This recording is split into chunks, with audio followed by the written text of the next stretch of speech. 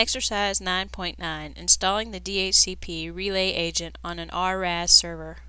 Open the Routing and Remote Access snap-in.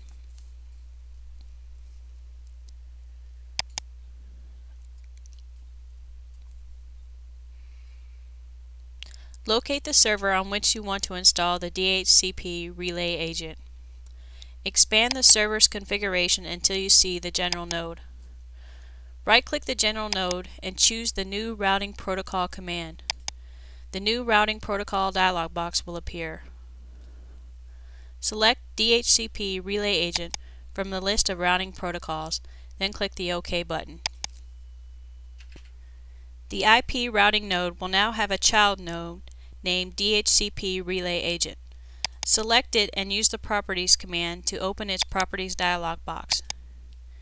In the DHCP Relay Agent Global Properties dialog box, add the IP addresses of the DHCP servers you want DHCP requests forwarded to, then click the OK button.